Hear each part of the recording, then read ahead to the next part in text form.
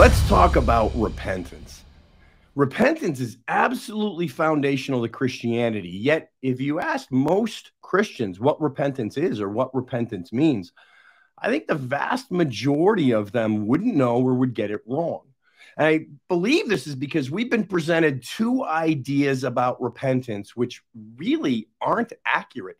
The first comes from a religious mindset. And the second is actually the result of repentance, not what repentance actually is. And to really understand the gift of repentance, and even more, to unlock the kingdom power of repentance, it's very important that we understand what it is. And I think maybe the best way to get us there is to start with what repentance is not.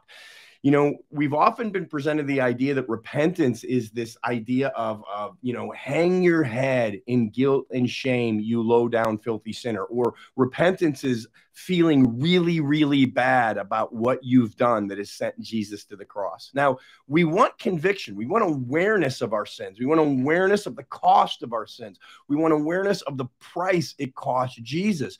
But we want that for a sense of reverence, awe, appreciation, and a revelation of how much he loves us. We want conviction, but we don't want guilt, shame, and condemnation. Our God is not a God of guilt, shame, and condemnation. Holy Spirit brings conviction. He brings awareness, and he brings that awareness so we'll say no to how we've lived and we'll say yes to Christ Jesus. But repentance is not about feeling guilty and ashamed about what you've done. Repentance also, one of the other things that we've been presented about repentance is it's the turning away from sin. And that's actually not right. Now, there will always be turning away from sin when there's true repentance, but turning away from sin is the result of repentance. It's not what repentance actually is.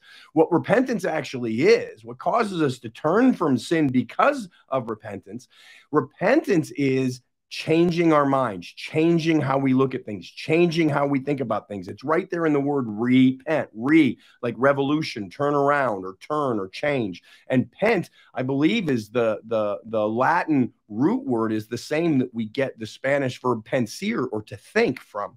So it means to change how you think or to change your mind, or renewing of the mind, like the Apostle Paul talks about in Romans 12. That's the real power of repentance. That's the real gift of repentance, that we change our mind. We change how we think about things. So, of course, when there's real repentance and we change how we look at things, think about things, approach things, of course, we'll turn away from sin, because now all of a sudden we've changed our mind. We've changed how we looked at it and thought about that act or that deed or that rebellion or that selfishness or that carnality. It might bring a moment of ooh, but it'll bring a lifetime of right? That's why Jesus came, and his first message was repent, for the kingdom of heaven was at hand, or the kingdom of heaven is at hand. He wasn't saying hang your head in guilt and shame, you filthy, disgusting sinner. He was saying no, change the way you think about everything, because there's a better way that I'm bringing you into. Out of my love for you, I want to set you free from the bondages of sin and death.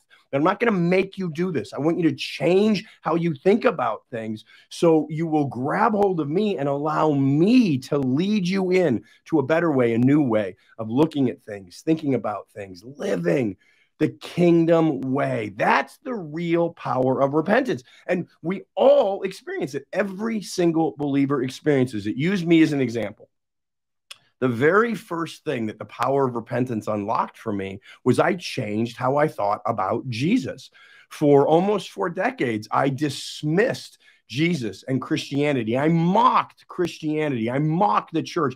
I mocked Jesus. I dismissed him as a fairy tale, a con, a scam, a lie. And then I had my encounter with him. The sovereign encounter outside the cabin in my woods, where he manifested his presence and declared to me, I refuse not to love you.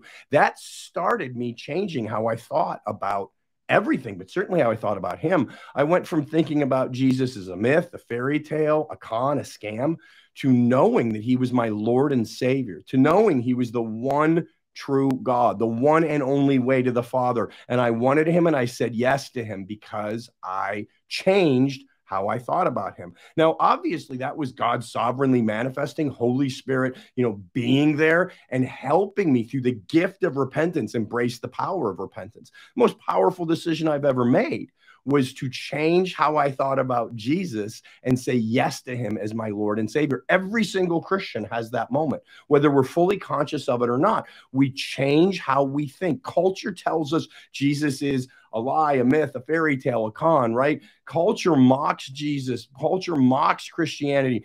Something profound and powerful happens that we change how we think about things, that we don't think about it the worldly way or the way culture declares it now, but we think about it from the real and the truth. That's the power of repentance. That's the renewing of the mind, the changing how we think. And when we change how we think about Jesus, the kindness of God leads a man to repentance. Holy Spirit brings that conviction, that awareness. So we say yes to Jesus Christ because we change how we think. When we do, we come into a saving relationship with him.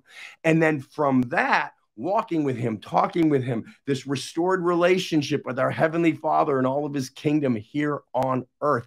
He mentors us, disciples us, rabbis us, even more intimately and profoundly than he did the 12 or 11 original disciples, the 11 and 12 original disciples in the Gospels, because Holy Spirit comes and lives inside of us. And he teaches us, he mentors us, he gives us, and he empowers us to change how we think about everything, to change into thinking about things from a kingdom mindset as opposed to a worldly one, to think about things from the victory that we have in Christ, the victory of the finished work of the cross, the victory of the empty tomb, the victory of sin, hell, and death all being defeated, the victory mindset of what our true portion is in Christ. The power of repentance unlocks all that so we change how we think about everything. Repent, for the kingdom of heaven is at hand. Change how you think about everything, especially in the midst of tests and trials and challenges. Change how you think. Don't accept them as your portion. Know the victory, know the fullness, know the Zoe life, the abundant blessing. Every spiritual blessing in heavenly places has been given unto you.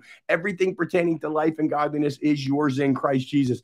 Learn how to think about things from that perspective so things in your life change. The enemy wants us thinking about things based on our temporary circumstances, our tests, our trials, our challenges. God wants us to repent. He wants us to change how we think about anything and everything, for the kingdom of heaven is at hand.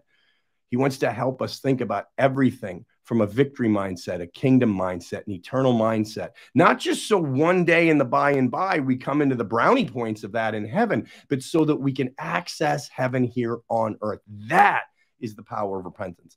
Now, I don't have time today to go into a really deep study on that, but I do want you to know there's much more to this. And in my book, Realms of Power, I have an entire chapter on the power of repentance. And not just a chapter that'll open your eyes to the fullness of the power of repentance, but there's also steps in that chapter of how you can step out into and unlock this realm of power, the power of repentance in your life. And I want to give you a gift because I want you moving in the power of repentance. I want to give you a code, Repent30. If you use that code and you go to our online store, and I'll give you a link to that. Our store is at patriciakingministries.com. Click the store link and the store link, and enter in Realms of Power. That'll come up. And then during checkout, use the code Repent30. This won't work at Amazon. It'll only work at our store.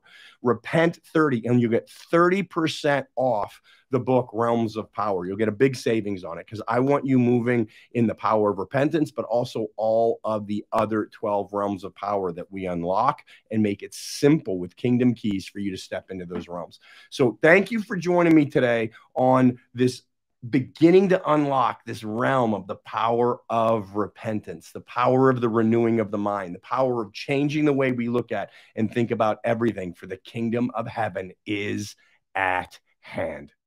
Ready for more? Go to roberthotchkin.com for more teachings, more resources, and more information about Robert Hotchkin Ministries and Men on the Front Lines.